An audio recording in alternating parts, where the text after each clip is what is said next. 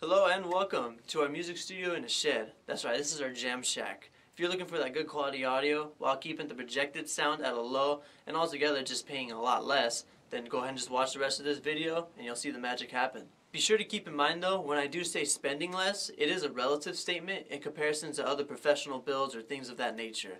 Because I'm going to tell you right now, ours is worth $1,700. And I know what you're thinking, dude, that's expensive. For sure it's going to cost you a pretty penny, but at least it's not going to be as much as other things that we have actually looked at, such as other buildings that are like pre-insulated and whatnot, or made out of different materials, and they can be like $2,000, $3,000 or more.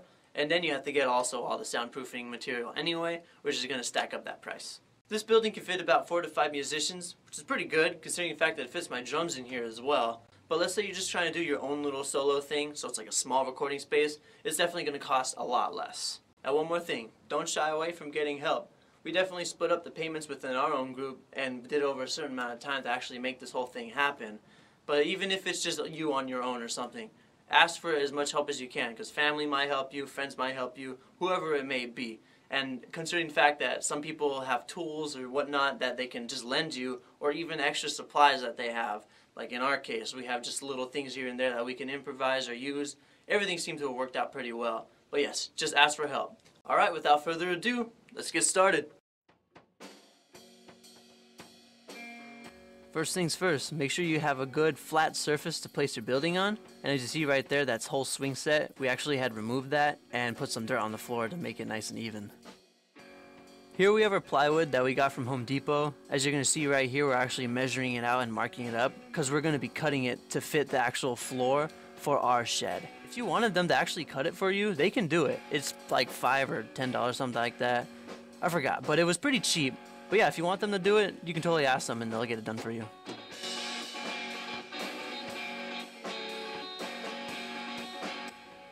Right here you can see we're using this long piece of wood, just another improvised piece that we're going to be using. But what we did is we had marked points on one end of the board and then the other end of the board, and then we're just going to draw a full line using that board, kind of like a measuring stick or a ruler. But yeah, that's going to be our fine line of where we're going to be cutting.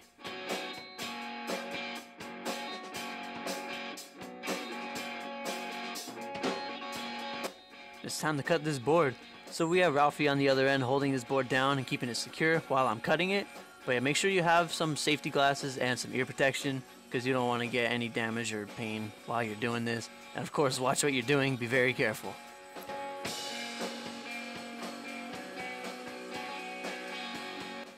What you see right here, we actually hit a little bit of a snag. The wire was a little too short at that end.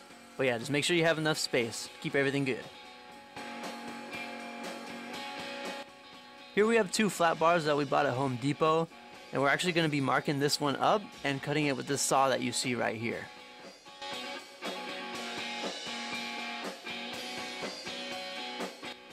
Here you can see these little markings on the bars themselves. We actually measured this bar out into segments, and those are going to be our indicators of where to cut. And you'll see how many pieces we get because of where we're going to place them on the wood in just a few moments.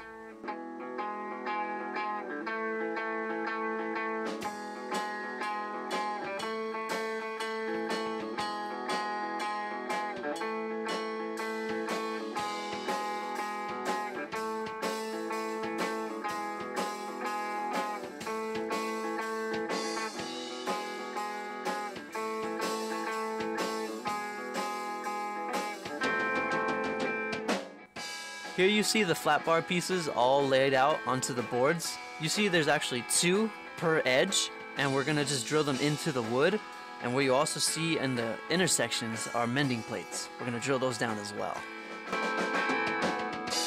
Ralphie's right here holding the mending plate down while I'll be drilling the screws into the wood. These are all just gonna bite and hold everything together, and we have to do that at every point that these pieces line up.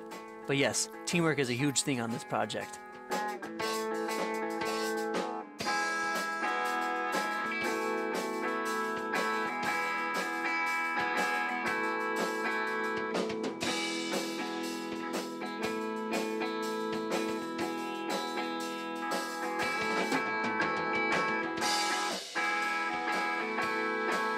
What you see here is what we improvised with. These we kind of used as washers, but this is for the screws to bite down onto the flat bar parts because the holes in the flat bars were a little too big. But you see right here, this is going to hold the screw right in place.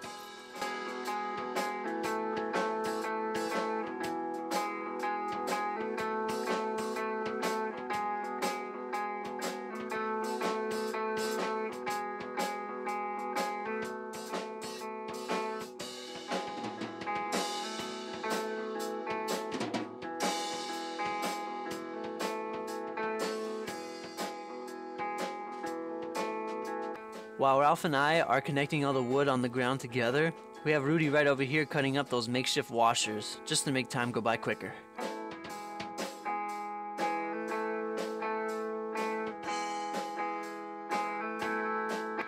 Now that the floor is all set up, we can start building up the shed on top of it. The one we got is made out of steel, but you can find a variety of different types such as plastic or wood. I'm not too sure how well plastic sheds would do with blocking sound from projecting out, but if you happen to know, go ahead and say so in the comment section. Also, be aware of what the weather will be like, because rain will definitely cause the wood flooring to warp.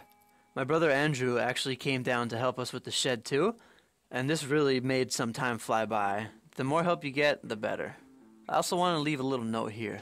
If you go to the times shown on the screen right here, you'll see that the shed is sitting on top of tarps. It would have been easier for us to do this before we built the shed up, but we made it happen. These tarps will actually protect the wood and keep it safe from weather damage, as long as the tarps are secured down well. These are the tarps. They are covering the whole underside of the shed, and they wrap around the wood to keep it protected from the elements. We used weather stripping tape and some Gorilla Tape that we had to secure the tarps to the sides of the shed. This ensures that there are no openings for anything to get into.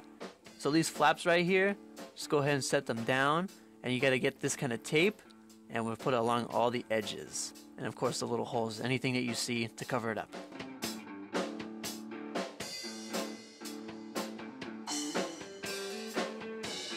What I'm gonna show you here is how much light is getting through the shed.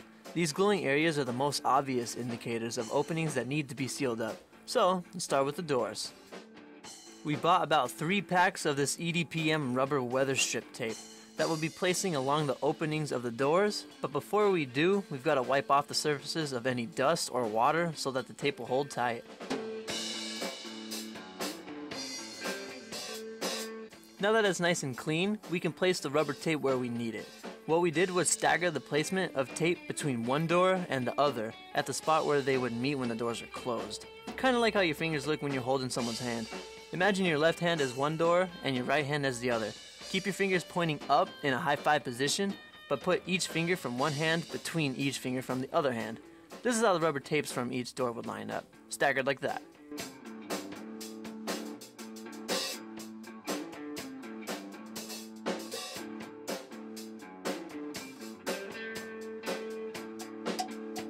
You notice that stagger of the rubber tape between the doors here? That seals quite effectively, it works really well. But also place some along the edge of the entrance and some on the perimeter of the doors where the edge of the entrance meets the doors when they are closed, as you see right here. This method works for sliding doors though. Other sheds may have hinged doors, but I'm not too sure if they would even need to be sealed. If they do, maybe this can give you some kind of idea of what to do.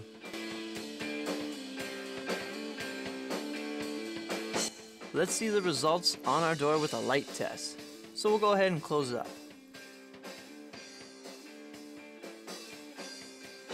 Now, no more light. So that's a good sign, but now we have some other spaces to fill.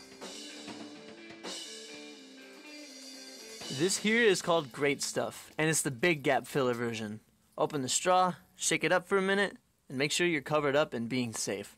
When using it, pull the trigger in quick single bursts because it puts out quite a bit. Do this where there are any large gaps that need to be filled.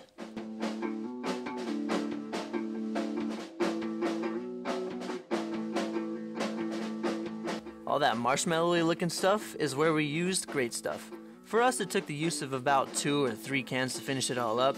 We filled up corners, notches, and even spaces on the ceiling.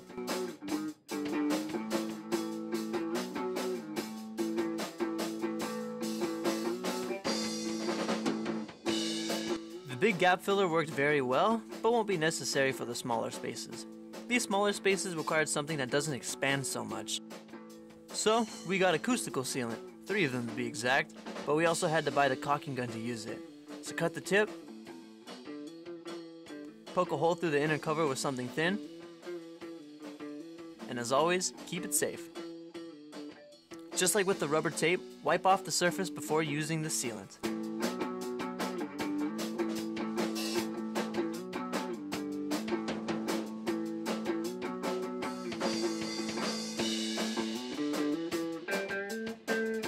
Also, have something you can use to cover the end of the sealant with when you stop using it. We use the sealant along the floors and various edges of the ceiling too. We also use some of it on the outside of the shed just for extra measure. Basically anywhere where there was a crack line, it was filled up with the sealant. People typically apply it along all the edges of a room.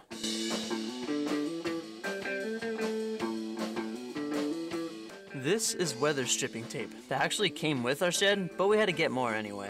What we did here was measure out the length of the spaces between the reinforcement bars. For this particular shed, the walls were made of many smaller panels that were definitely secured to the structure, but not to each other, and so that left behind some small horizontal openings. This tape would allow us to close those up and keep them covered.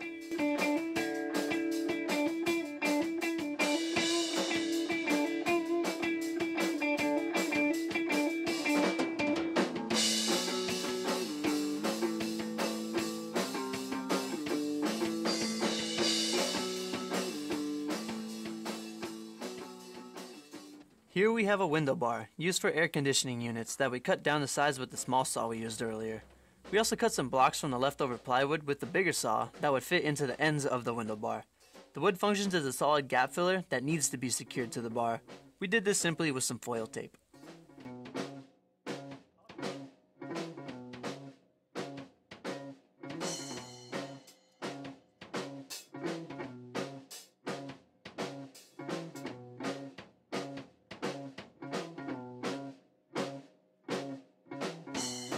We're now going to drill a small hole through the center of both wood blocks. These holes will later have a screw going through them, which will also go through the wall of the shed, but you'll see that in a few moments.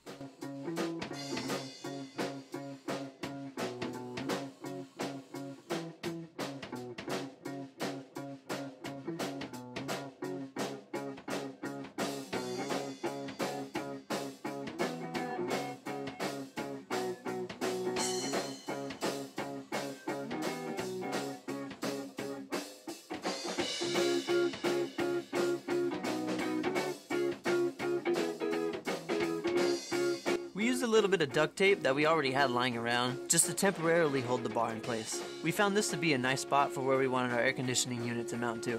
The air conditioner we found was a small one from OfferUp for just $20. If you do the same though, make sure it's in good shape. Now with that bar in place, we got the drill again and placed it through the holes of the wood blocks. Just to be sure we wouldn't damage our bar, we only used the drill to put markings on the wall to tell us where the holes needed to be. With the markings there, we can push the bar aside for now.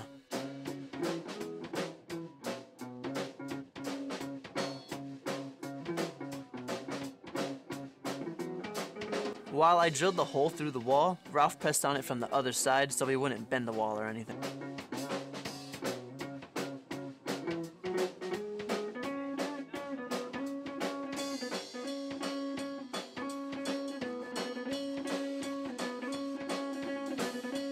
Finally, we can mount the bar to the shed. We just gotta put a screw through the holes and then a nut on the screw from the outside.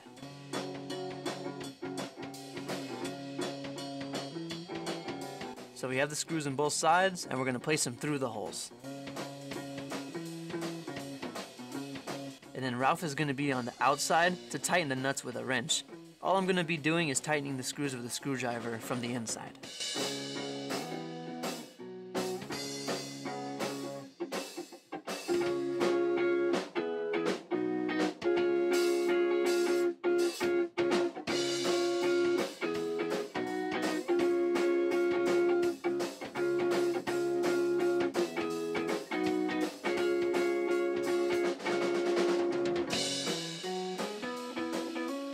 With the bar now secured, we need some ventilation holes. To do this, we picked up the drill again and put several holes through the wall. We kind of made it look like a cheese grater.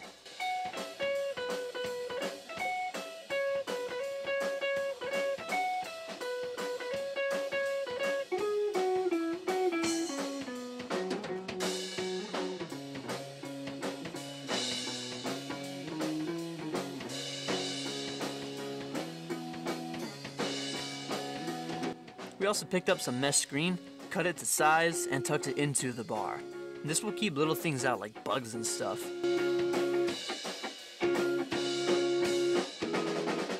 For us to secure it, all we did was get some more of that foil tape and stick it onto the screen and press it onto the wall.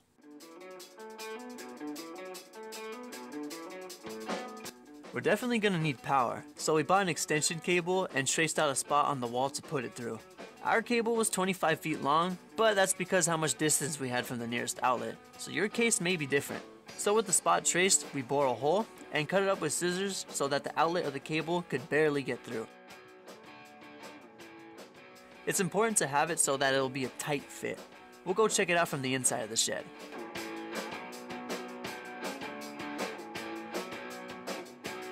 Here we press it into place and bend the metal shreds down in a way that it hugs the plug snugly.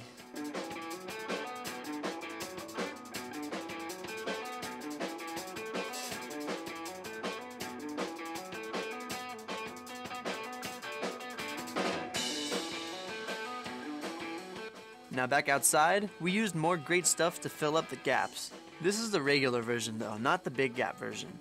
We did only need one of these.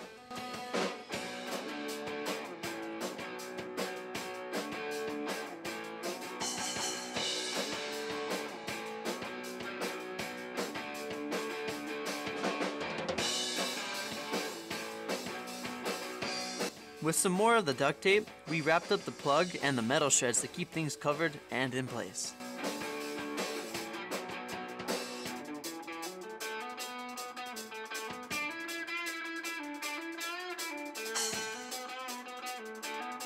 After that, we reinforced the hold with more foil tape. Since we just opened and used the great stuff filler that short moment ago, we went back to finish off the AC bar right after we finished securing the power cable. Now we'll just use the great stuff along the perimeter of the bar so that the only air going through the AC is between the AC hose and the outside.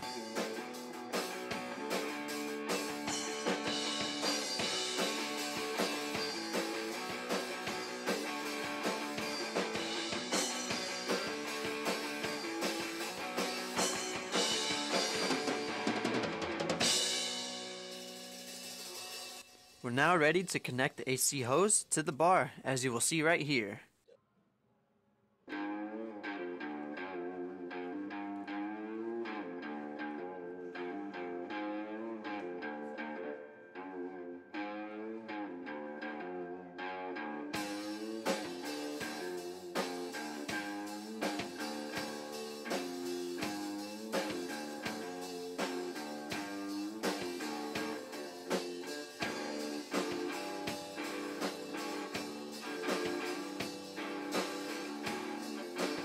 Here we are spraying some Rust-Oleum black undercoating on the ceiling.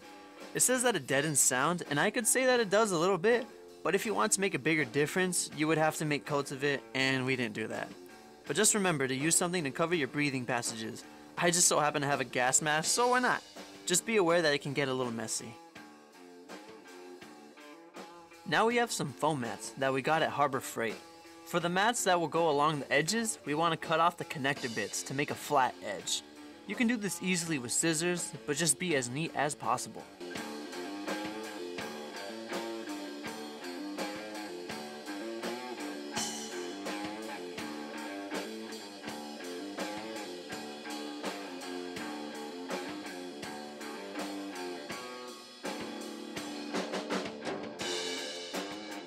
This right here is how it should look once it's all put together.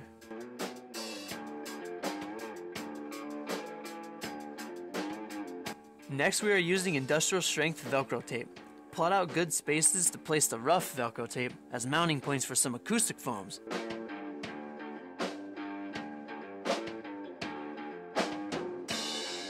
The acoustic foams we got are massive panels, and it's best to prop them up by setting a ladder on them to hold them in place while you work with them.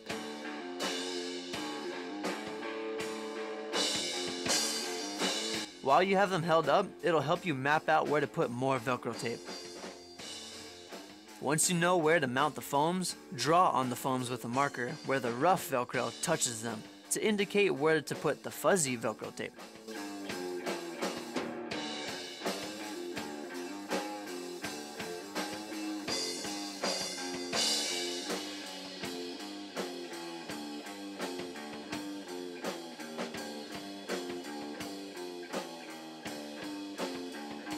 This is Gorilla Glue. We'll put a light layer of it on the spots we marked on the foam. The glue will expand slightly and harden within like 5 hours, and it'll make a solid surface.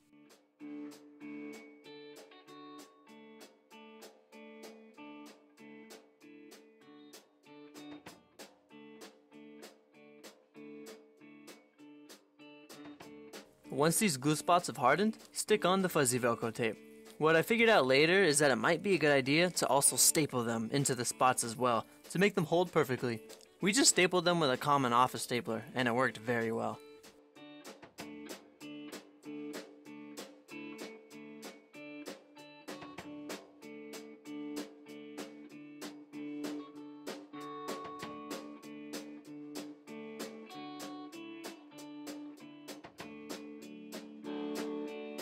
If you need to cut your foams like we did, that won't be a problem. We used fabric cutting scissors, but regular scissors may be just fine.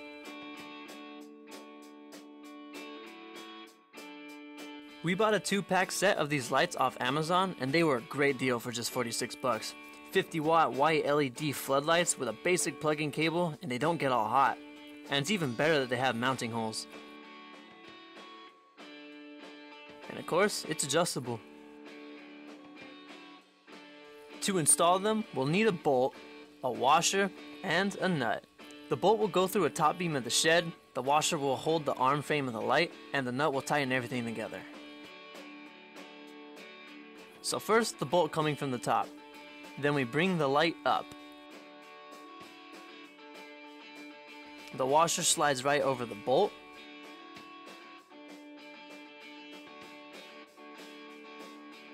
And the nut goes along with it.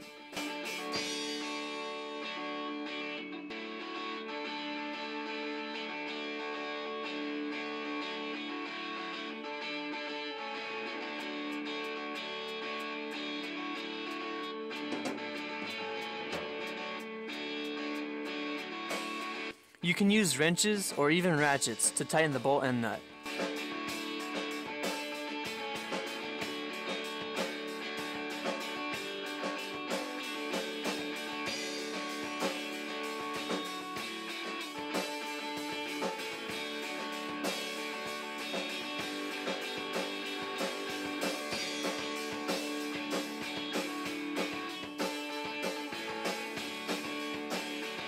We actually used twisty ties that come off of the bread packages to hold the cables along the upper beams, and we got a 15-foot extension cable for each light and ran them along the edges of our shed to our power source. Now, the moment you've all been waiting for, especially us. A completed music studio in a shed.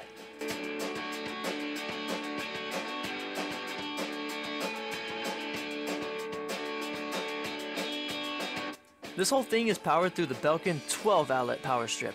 We got it off of Amazon and it works wonders. It's also a safe unit because it has a surge protector. That's going to mean that if there is a power surge, it will automatically turn itself off so that it won't burst into flames and cause a bunch of damage. This place is safe, comfortable, and overall better on your wallet. Everything is set up and ready for recording, and because we have all the acoustic phones up, the audio quality is going to be much more crisp and clear. So, let the good times roll.